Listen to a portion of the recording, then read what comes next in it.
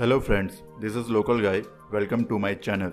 Today I am going to show you how to connect two routers to increase or extend Wi-Fi range. Here I am going to connect two home Wi-Fi routers on one network using wired Ethernet LAN cable. In previous video I have shown how to connect two routers wirelessly to increase or extend Wi-Fi range. Link is given above on I button and below in the description. By connecting the two routers wirelessly, it's working quite well. But because of so many Wi-Fi signals are there in my neighborhood, my place become Wi-Fi crowded. It's affecting my Wi-Fi router signal. And also there are many walls which blocking my Wi-Fi signal. Because of all this scenario, wireless link between root router and extender router is not so strong. So devices connected to extended router facing speed issues. To overcome these problems, I have decided to connect two routers using wired Ethernet LAN cable. Here I have two routers. Black is my root router, which is TPlink W8970, and white is extender router, which is TPlink WR841N. If you have old router, you can use that old router as a Wi-Fi repeater or extender. Here you can see that my internet WAN cable is connected to WAN port. My root router is already configured. Now we will connect one end of LAN cable from root router's LAN port and other end to extender router's WAN port. Remember, do not connect other end of LAN cable to extender router's LAN port. It will not work. We have to connect it to extender router's WAN port only.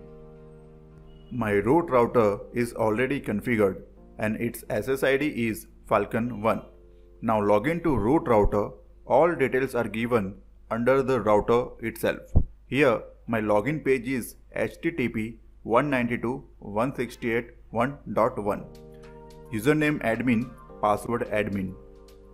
Now under DHCP, go to DHCP settings and enable it.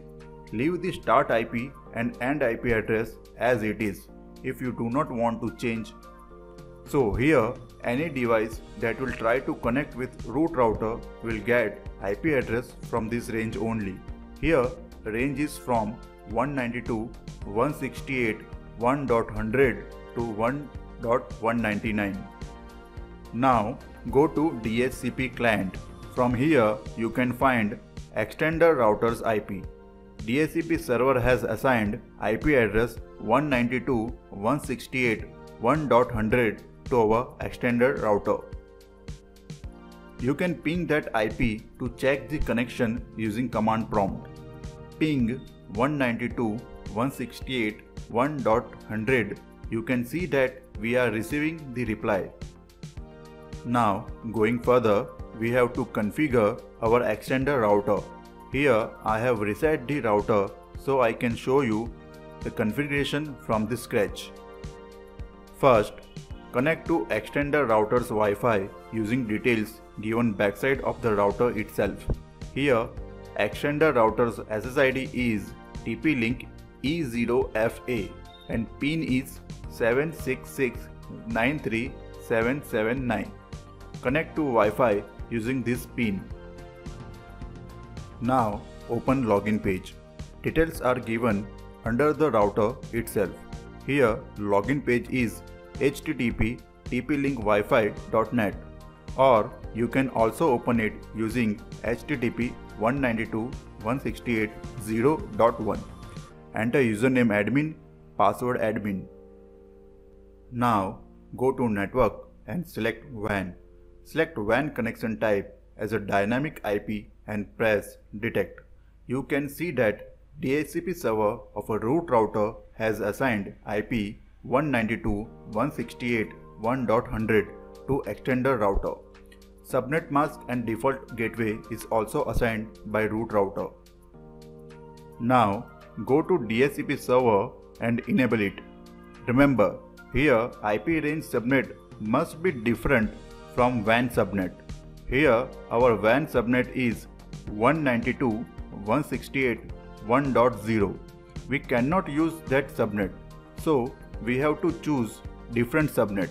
Here I have applied 192.168.0.0 subnet. Start IP is 192.168.0.100 to end IP 192.168.0.199. So here any device try to connect extender router will get IP address from this range only. You can see that my laptop got IP address 192.168.0.100 from this range. You can change the SSID name under wireless settings and password under wireless security. Here I have changed SSID to Delta 1.